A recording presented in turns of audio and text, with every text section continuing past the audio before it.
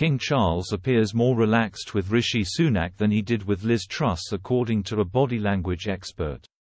The former Prime Minister Liz Truss also met with the King the same day to officially step down, just 2 weeks after her first meeting with King Charles at Buckingham Palace. Leading television expert in body language and social behavior Judy James has studied the recent meeting between the leaders and claims King Charles has a more relaxed air with Mr. Sunak compared to Ms. Truss. In an interview with The Mirror, she said, "It looked a lot easier for Charles in terms of symmetry of movement and a more relaxed style of body language.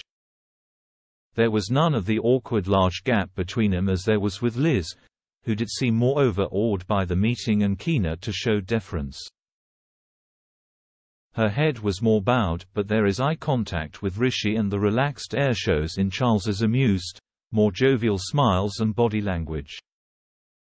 Ms. James added, "This could be a meeting between two businessmen, whereas it was more a meeting of king and minister with Truss."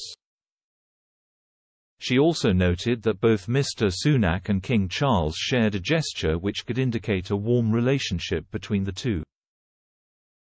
The body language expert said, "There was a mirrored greeting ritual that included eye contact, matching smiles and even a rather firm-looking, almost businesslike palm-to-palm handshake, with Rishi's thumb clamped on top to suggest warmth and a lack of nervousness."